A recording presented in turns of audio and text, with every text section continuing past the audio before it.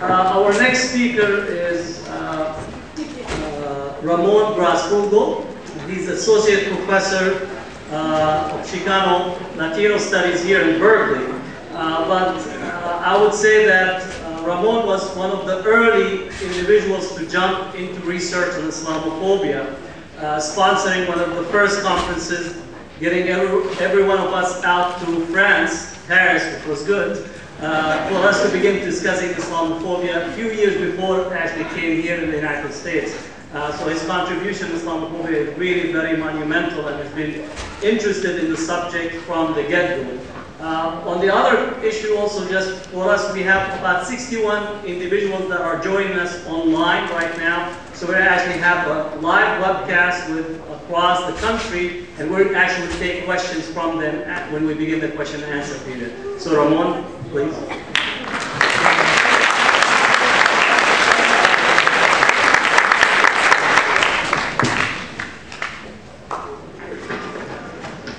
Thank you, Hathan. I really want to thank you for putting together this fascinating panel. And I would like to say to my previous speaker, I wonder what the RAND Corporation will say about the Sufis in Fallujah. They were the ones resisting and fighting American forces on the ground. So I wonder what will they say about the Sufis in Fallujah. People don't know this, but the majority of the people on the ground fighting the American forces in Iraq, in Fallujah, were Sufi Muslims. Same thing, I wonder what would they say about the Chechenians fighting the Russian Empire, Sufi Muslims, okay? And the same thing I will say about the resistance movement today in Afghanistan, where a great number of them are also Sufi Muslims. So this issue about Sufi Muslims is also, used in a very distorted way. And the other thing I want to say is that I wonder what the RAND Corporation is talking about, criticizing Islamic feminism, use the Quran as a source of women's liberation. But what is sad is that most of the white left share this position.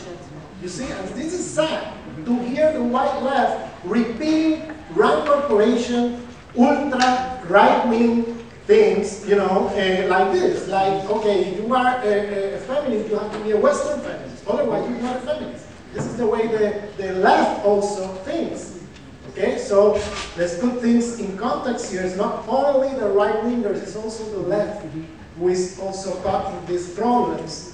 The same thing with the good Muslim, bad Muslim. If you happen to be a Muslim, a Muslim belief in the Quran and the Word of God, there's no way out.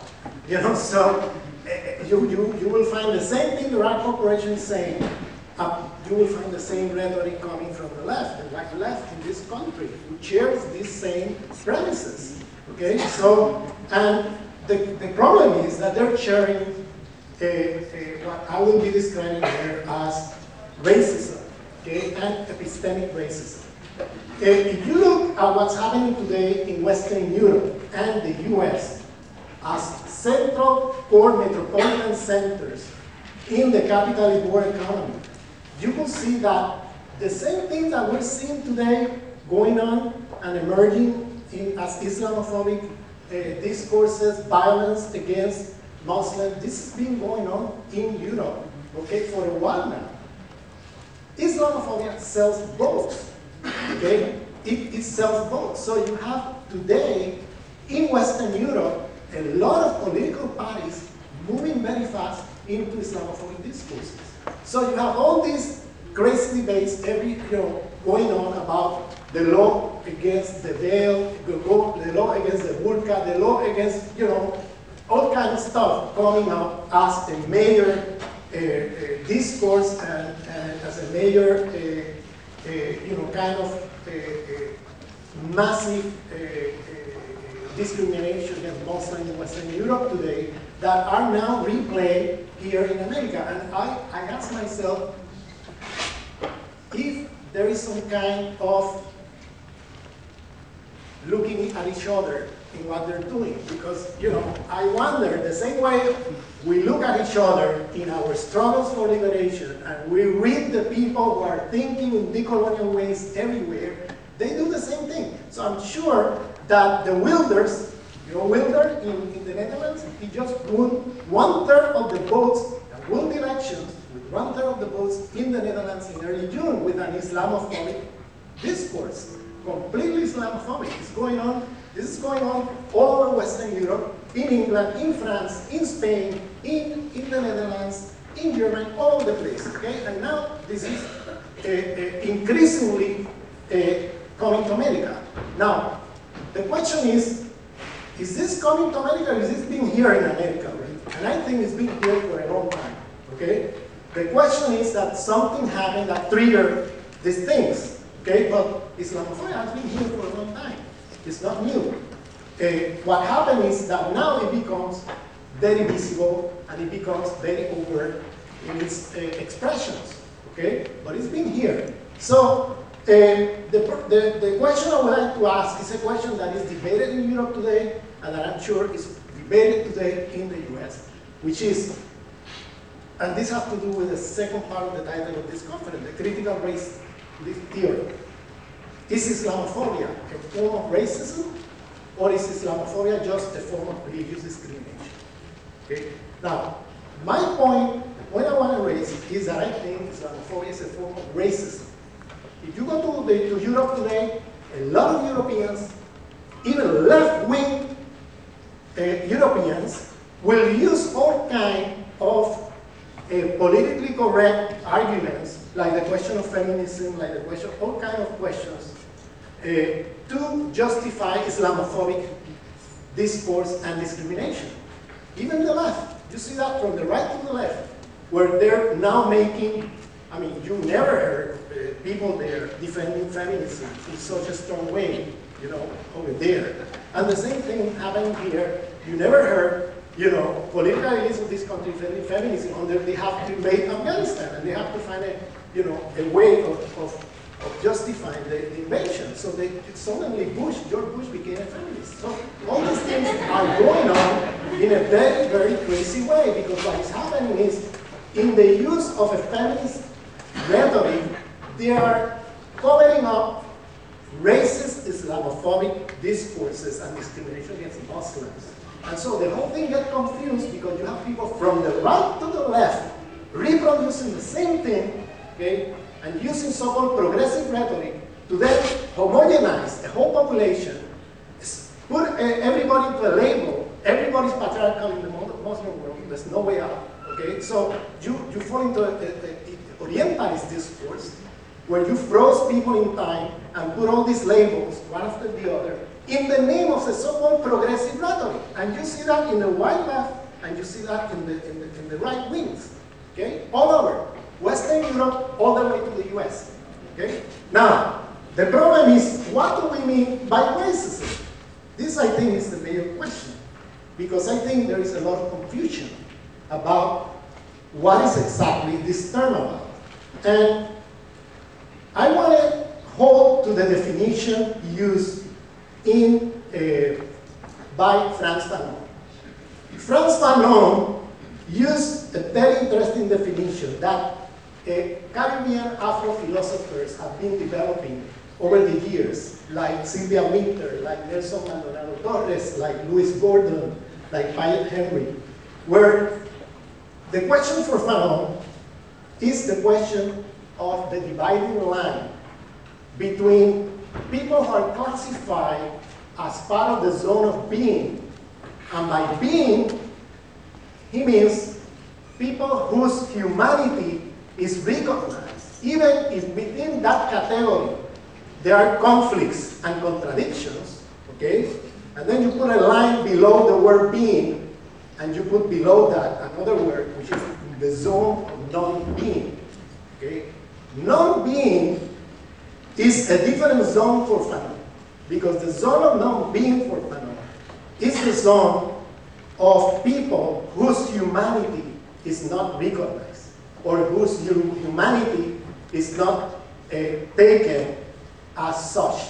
Okay? So the question of racism is a question about a hierarchy of superiority, inferiority, where the dividing line, okay, of the people on top of the line in the zone of being, whose existence is recognized and acknowledged, even if there are conflicts, okay, inside that zone, okay, and these people in the zone of being are considered superior, while people below the line of humanity in the zone of non-being are considered inferior, okay, and in this zone of non-being you have a multiplicity of groups and people whose humanity is put below the line of the human, that is, they're subhuman or non-human. So, part of what happened in debates about racism is that people confuse the form that racism takes with racism as such.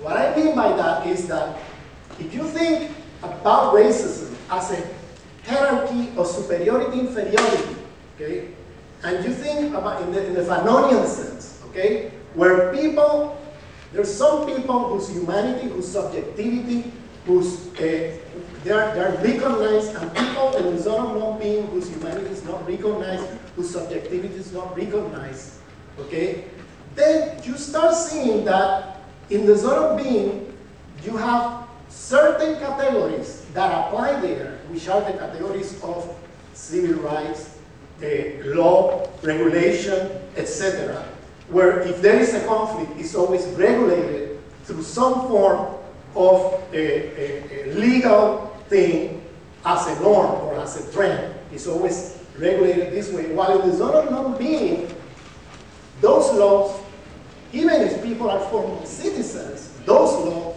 do not apply in the same way. And where the trend in the regulation with this population in the zone of non-being is what Fanon calls, in the zone of non-being, people whose everyday life is regulated through violence. Okay? And here is where, and here the question of citizenship do not apply.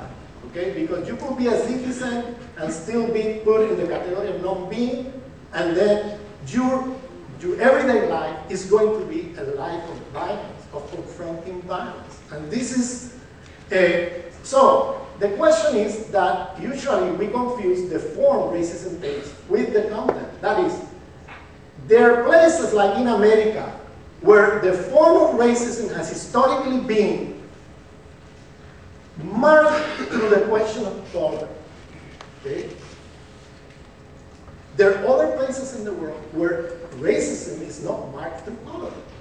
That is marked through ethnicity, or through religion, or through other means and other ways, okay? And I'm saying this because many people will feel politically correct to be Islamophobe using progressive rhetoric, and you have a lot of white left reproducing this form, okay? Using progressive rhetoric to justify Islamophobia, okay? But then, the problem is that in using this kind of category, they will say they're not racist because they think that to be racist is to be a color racist. But if you take the Fanonian definition of racism, of a hierarchy of superiority, inferiority along the line of the human, where the people in the superior side are considered part of the being, whose existence is acknowledged and recognized, and people in the inferior side as part of the zone of non-being, where violence is an everyday thing, okay? If you take that definition, then the way you mark that hierarchy could be done through many ways. It could be done through color, like in the history of the United States, or it could be done through religion, or it could be done through ethnicity, or it could be done through language.